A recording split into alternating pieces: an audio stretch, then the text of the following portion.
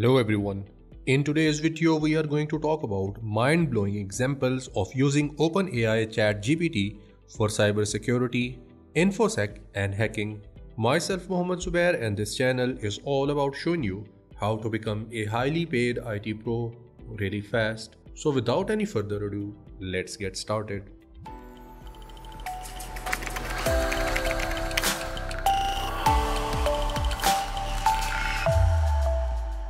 While ChatGPT, which is an AI-enabled chatbot which is based on transformers, that is also called as neural network architecture, that is capable of processing long sentences and then auto-completing the input data. And it has opened the eyes of millions of capabilities of large language models that are also known as LLMs. And among millions of users who have used OpenAI's ChatGPT, many of them are cybersecurity experts. And security teams are also been using and busy exploring the world's most powerful chatbot to understand the ChatGPT threat model in more details. So we'll see in this video that up to how much extent we can use ChatGPT for our cybersecurity, infosec, and hacking. We'll start with simplest of the examples and then we'll move towards some of the complex one. And we'll see that up to how much extent ChatGPT helps us. So first of all, what I'll ask my ChatGPT, I'll ask it to give me some of the ideas for cybersecurity projects. So I'll simply write here, give me some ideas for cybersecurity projects for a university student. And let's see what do we get as a result. And good thing is, even if you misspell something, it will take the right word on its own. Here are few ideas for cybersecurity projects that a university student could consider. So this answer shows that ChatGPT is smart enough in here. And now I'll move towards a bit of complex example and I'll ask my ChatGPT to provide me with some answers. So what I'll ask here, I'll ask it to generate some XSS payload. So I'll write here, please generate some XSS payload in Python. And let's see what do we get as a result. First of all, here it is defining what XS means. Then it is showing us the script that how does it look like and how we can create them. And then it is explaining it in more detail. And not only that, it is also giving us the script that how we can use it into our files. And here we have one of the example as image source. Then we have the link and it is in the script tag as you can see in here. So this is how it looks like and this is how it works. Well, in some of the cases, it might not work for you because at the moment it has only given us the descriptive information. What if I want to have a code? Let's ask it. Please give me the code written in Python and let's see if we get it or not. Yes, we do get a code in Python programming language and this is how it looked like. Well, it might not work as it might contain some malicious things in it. And not only that, it will also make sure to not give you something that is copyrighted. Well, why does it do so? Well, ChatGPT is trained in such a way and it makes sure that it gives as clean and free data to users as much possible. And here you can also see that we have a caution in here as it says this content may violate our content policy. But as it is not harmful to ask about a payload, that is why it has given us a payload and its example, but at the same time, it has cautioned us with this message as well. Now let's ask something else. This time I'll ask my ChatGPT to give me an example of XSS and I can also see the example of payload and how I can deploy it. So I'll ask here, please give me another example of XSS and how can I deploy it? I'll hit enter. Well, not only it will show us an XSS example, but it will also inform us and tell us that how we can deploy it. And here is the example and here it says to deploy this payload, you would need to find a way to inject it into the HTML code of a website or application. So why not ask ChatGPT to give us the code for that? So I'll ask here, please give me a code to deploy it and let's see what do we get. Well, here it says it is not appropriate or legal to provide a code to deploy an XSS attack. There are a type of injection attacks where an attacker injects malicious code and up to so on. Well, this is what I was talking to you about earlier, that it is trained in such a way that it will only give you the information that is not copyrighted and it does not harm anyone. That is why it has not shown us any code in here. And this time I'll ask my ChatGPT to write me a nuclei YAML template for bug bounty to detect a particular word. Well, this is my query. I'm going to find out word token. Hit enter and let's see what do we get. Well, here it is producing a sample nuclei YAML template and it will look for the word that says token in it. And it is in the Python programming language. As you can see here, it says Python 3.8. And here you can see we have word token in it and it has found out. Let's get it complete and then we'll see how does it look like or what more we can ask about it. Okay, now I'll ask my ChatGPT to give me the response status as 404. So I'll write here, give me the response status as 404. Hit enter and let's see if we can get it or not. Well, here it is telling us that in case if we want to get the response as 404, we have to do these following things. And here is the code. So we just need to copy this one and we just need to paste it and we are good to go. And now I'll ask my ChatGPT to write me a code for burp suite to detect the word private key. You can have your own query as per your liking. Here is my query. I'll just hit enter and let's see what do we get. But first of all, it is explaining what a burp tool is, how does it work, and here we have HTTP responses in it and it will look for private key in it. So it will show us the code up to the extent that is required, and from here you can directly copy the code and you can use it into your programs. Now this was the response from ChatGPT and we have seen that how does it respond onto our query. Now what if I already have a code that I'm using into my cybersecurity, Infosec or hacking, but I have some problems with my code. And what if I want my ChatGPT to find out the problem for me? Well, here I have one of my code and I want my ChatGPT to find out the problems in it. As you can see, we have some of the errors in here. So what I'll do, I'll just copy this code and I'll go back to my ChatGPT. Here is my ChatGPT and I'll ask it what is the problem in the code. So I'll write here, please find out the problem in the following code and let's see what do we get. I'll just paste the code in here. Let's hit enter. Well, it is already telling us that there are few problems in the code. First one is that we have a problem with the modules that is called as mechanize. Then we have browser. Then we have mechanize.browser. Then the word with is not written appropriately because it should be with the small w. And then we have some more problems. And here we have the corrected code from the ChatGPT. So what we can do, we can simply copy this code and we can replace it with the one that we have into our documents and we are good to go. And here it also says that this code should fix the syntax error and allow the script to run correctly. So you just need to copy this code, paste it in here and you are good to go. As you can see, now we do not have any problem. Yes, there is some problem with mechanize, which is a library. We can talk about it later. Okay, and here I have another example in which I'm brute forcing a website, or you can say its login page with different password attempts. But there is some problem with the code. So what I can do, I can again copy this code and now I'll ask my ChatGPT to find out the problem. So I'll simply write here, find the problem in the following code and correct it. And let's see what do we get.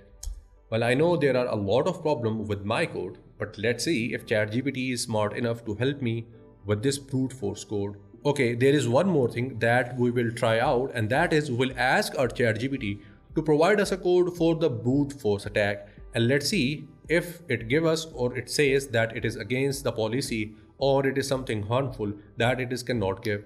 And here you can see it is giving us the right code that we can use directly into our projects. So let's wait for it and let it get complete, and then we'll ask our ChatGPT. And here we are done and we can simply copy this code and we are good to go. Now I'll ask my ChatGPT, please give me a code to brute force an application in Python, and let's see what do we get. Well, as I told you earlier that it will say that it is against the content policy, and this is exactly what it has shown us. And here it says here an example of simple Python script that you can use to brute force a login from a website. So this is a basic example that we can use. But if we talk about something advanced, it will not show you anything. Well, let's say if you try to do the same that I wanted to do it now in like a week earlier or 10 days earlier, it might have shown you something as a response, or it might have shown you an example of code. But ChatGPT is getting trained day by day and more on the queries that gets generated by peoples, and that is why its content policy is also getting changed. So 10 days earlier, this might not be something that is harmful for the users.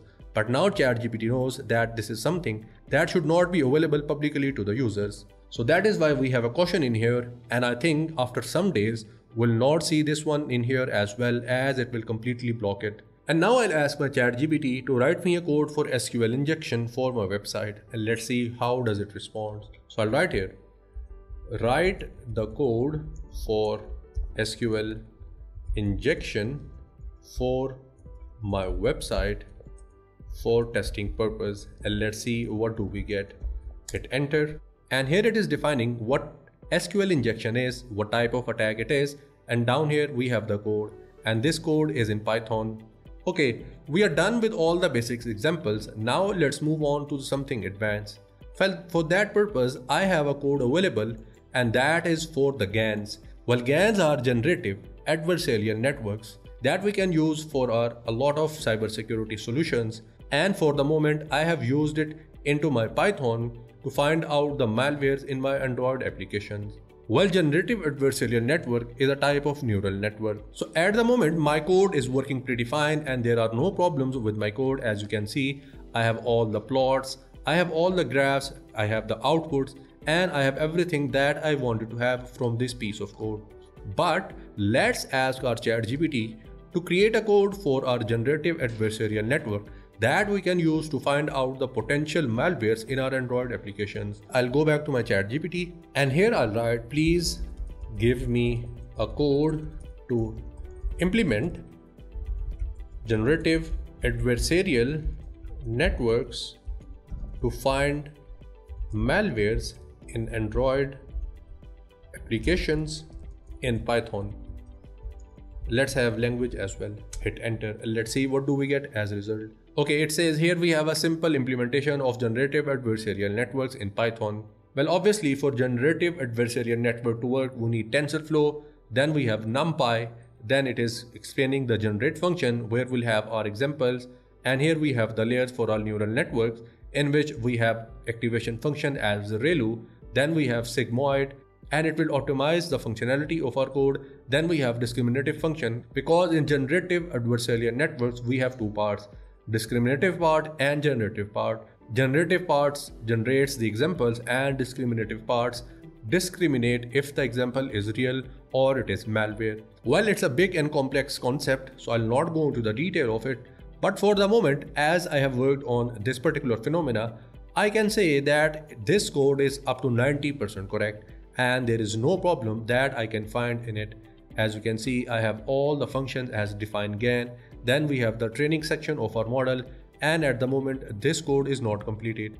Do not worry, I can ask my ChatGPT to complete this code. So I'll write here, please complete the define train function, and I'll hit enter.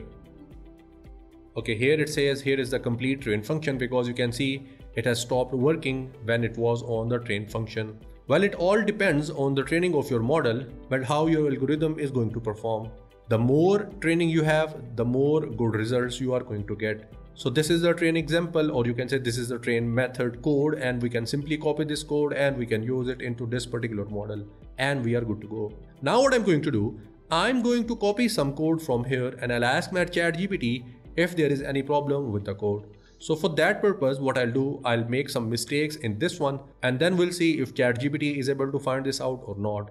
So I'll see you after copying this code and making some mistakes in it. Okay, here I have my code, and here I have asked my ChatGPT to find the problem for me. So here I have used two methods, or you can say two functions. First one is discriminator and the second one is generator. And these are the same functions that I told you earlier about, that in generative adversarial network we have two parts. We also have two of these in here, like this is the discriminator and here we have generator. Obviously the logic is different, but the work is same.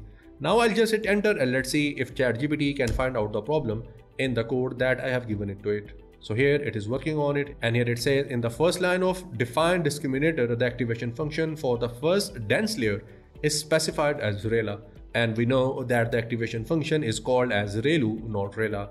And not only that, we also have a problem with the define generator function in which latent dimensions are not defined properly. So we also have to make sure that these are defined properly, and then only we will have the results from our model. And here we have the corrected code from ChatGPT, and we can use this code into our model and we can find out the problem, or you can say the malware applications in the Android. So you can see that how accurate and how quickly it responds to our query, and we can use it at any time. Okay, at the end, the question is, can we rely completely on ChatGPT in terms of cybersecurity, Infosec, or hacking? Well, I would say that in terms of getting the information or in terms of getting the assistance, yes, we can rely on ChatGPT because it will give you some of the code, it will give you all the theoretical explanation and information about any of the things that you want. But in terms of the code, there are some limitations with ChatGPT, because as soon as it senses that there is something that is against the content policy, or there is something that can harm the users, or there is something that is related to copywriting, it will not give you any result. It will only tell you that it is against the content policy of ChatGPT. So for that purpose, you have to create your own code. But yes, if you have a problem with your code, or you find out any bug in your code, but you do not know how to solve this one, ChatGPT can help you out. You just need to copy your code and paste in your ChatGPT and ask your ChatGPT about the problem in your code. ChatGPT will assist you not only with finding out the problem, but also with the solution. So I would say that this is a great assistance and a great tool that can help you with the development, and you can say with the programming of your cybersecurity, your hacking, and your Infosec projects. And that brings me to the end of today's video. I hope now that you must have liked watching this one. If that is the case, please leave a like, subscribe, and press the bell icon. And if you have anything to ask, please leave a comment below. I'll get back to you as soon as possible. Till the next video, take care.